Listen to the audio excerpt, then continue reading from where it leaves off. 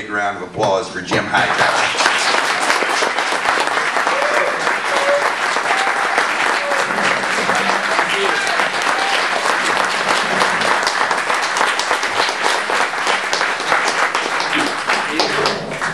Thank you very much. Great to be here. Danny, the great job you're doing. My friend Janet Keating, Alan Johnson, all of you good folks. It's a joy to be here because I've seen people that I've been reading about and knowing about and the fights that you were making. It's really a joy, and I just appreciate you allowing a scruffy Texas populace to come in here and intrude into your deliberations here this morning. Of course, Greg mentioned I'm from Texas. Actually, I'm from the former state of Texas. We're, thanks to our Republican governor, who, by the way, puts the goober in gubernatorial. We are now the secessionist republic of Republican ridiculousness, or Absurdistan, as we call it in Austin. But nonetheless, just makes me happier than a mosquito at a nudist colony to be standing up here looking out at you savvy and scrappy WVCers who stand up champions of the common good and the common interests and common sense, you corporate butt kickers and grassroots agitators for America's true values of economic justice and environmental stewardship. So it's a joy to join you here in sunny Sutton as we celebrate 20 years of your activism and achievement. You're an organization that not only dares to challenge the big shots, the bastards, the bullshitters, a big coal, but also you're willing to put forth a green jobs vision and agenda for Appalachian renewal.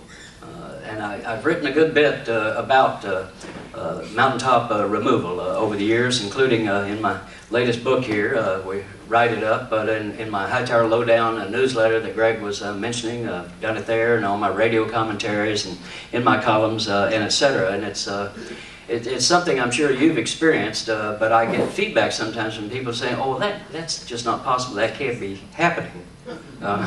And I've been challenged because I guess the coal puts out stories across the country that this actually is not happening at all, and I get people saying, "Well, that's just not true." So I'm able to send them to some of your DVDs and of course your book and this great new book, the coffee table book that you put out. So you know, I know that cynics tell us that it's impossible to do what we're trying to do, that it's impossible for ordinary people to win against the corporate profiteers and their political puppets, that grassroots people just are not able to take charge of their own destiny. But as a friend of mine who's been a pioneer in the organic movement puts it, those who say it can't be done should not interrupt those who are doing it. And that would be y'all.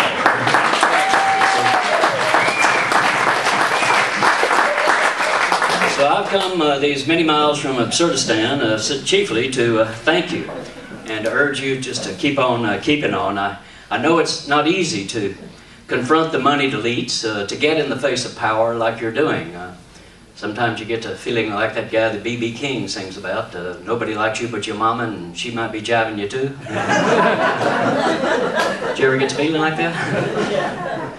It's not easy, but it is essential to have people with the guts and the gumption to stand up, speak out, educate, protest, demonstrate, march, blockade, climb drag lines, get arrested, and do whatever else is necessary to stop the desecration and advance our basic values of economic fairness and environmental sustainability. You know, the first job of a citizen is to keep your mouth open. And we're all pretty good at that, but it helps that that mouth is attached to a brain. And that is the importance of your environmental council. Through organized work that you are doing, you provide the information, the training, the vision, the connections, the unity that links that brain power to mouth power, to foot power, and then to political power. Organization is essential. I compare groups like this to a little hardware store that's right near my house in south side of Austin, downtown. And it's a place about the size of this room right here. It's not a big box store at all, called Harold's Hardware. And it's really a wonderful place. You don't have to buy the whole box of nails. You know, they'll sell you one nail. I need a nail here. They'll work with you. Well, what are you trying to build? Well, I'm working on this lectern here. And they'll say, well, let's pencil it out and see what you need. They'll loan you a tool. You can take a tool home and bring it back. And the slogan at Harold's is, together we can do it yourself. That's got to be our slogan, doesn't it? Because we can't do it ourselves. But together we can. Your organization, your togetherness, is what gives you power. And you need that power of togetherness. Woodrow Wilson said, if you want to make enemies, try to change something. Well, all you're trying to change is years of the ingrained ethic of greed, manipulation, exploitation, the abomination of mountaintop decapitation. Of course, the mining executives, the big coal's absentee investors, the political and media apologists for big coal insist that this abomination is all necessary because it's all about Appalachian prosperity. I was born at night, but it wasn't last night. Prosperity? Where is the prosperity? Not in the coal towns. It's all up in the executive mansions, in the corporate suites and the Swiss bank accounts. They promised you a 7-course dinner, and what'd you get? Possum and a 6-pack, right? So that brings us to where we are. Obama's in the White House, and that is a step in the right direction. But we're still in a long, hard fight against the greedheads and boneheads who always feel entitled to run roughshod over workers and small farmers, roughshod over poor folks, and now the middle class as well, roughshod over our air, our water, and our mountains. They think they're the top dogs, and we're just a bunch of fire hydrants, you know, out here in the countryside. But at long last, for the first time in a long time, we progressives can be on the offensive. We haven't been in this position for decades. Think about it. For the last 8 years, for sure, George W., we had no chance for change. And honestly, under Clinton, there was no chance for change. Some of the stuff you're fighting came from the Clinton administration. Of course, Bush the First, and Ronald Reagan, and even Jimmy Carter. You really got to go back to Lyndon Johnson before there was a chance for change.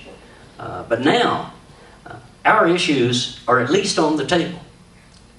Mountaintop removal. You know, I guess you saw in the paper this morning that this is a little study that they're going to do that looks to me at least to be the possibility of an excuse to do the right thing about mountaintop removal.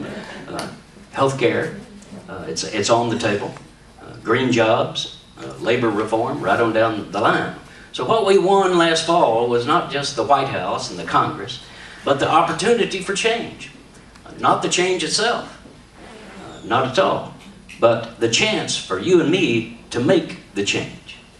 Of course, Obama's election was a thrill, and I'm sure, like you, it was a great moment for America. First of all, it meant that George W. and his buddy Buckshot Cheney are gone. Yeah. People rose up to say the emperor has no clothes, and moreover, he's buck naked and butt ugly. so they're gone. But second, we got ourselves a Democrat, a progressive-minded Democrat, an African-American progressive-minded Democrat. And some welcome change has already come our way. You know, they say that the worst job in the circus is cleaning up after the elephants. So we've got, you know, Hilda Solis as the labor secretary. That's a huge step right there. Ken Salazar's looked to be doing a good job at Interior. Sonia Sotomayor on the Supreme Court. The Lilly Ledbetter law has already passed, and as I say, tentative steps even on mountaintop removal. So we're seeing a little bit coming our way, but we can't go all goosey about the progress. Our grassroots agitation and our organizational activism, aggressiveness, is more essential now than ever before. We can't just crank back in the lazy boy and do 12-ounce elbow bends and say, well, Obama's in there now, he can take care of it. That is not the way it works. Let's be honest. Obama is only going to be as good as we make him be. That's the truth of it. And that's our challenge.